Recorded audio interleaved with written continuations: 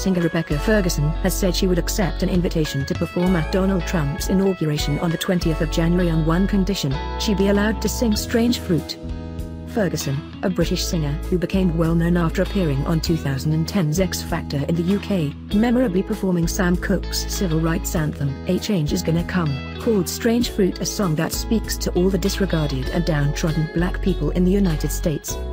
First recorded by Billie Holiday in 1939 and covered by Nina Simone in 1965, Strange Fruit is one of the nation's most famous songs about racism. The lyrics by Abel Meeropol graphically describe the lynchings of African Americans. The president-elect did not respond to a question from The Guardian about whether Ferguson would be performing Strange Fruit at the inauguration.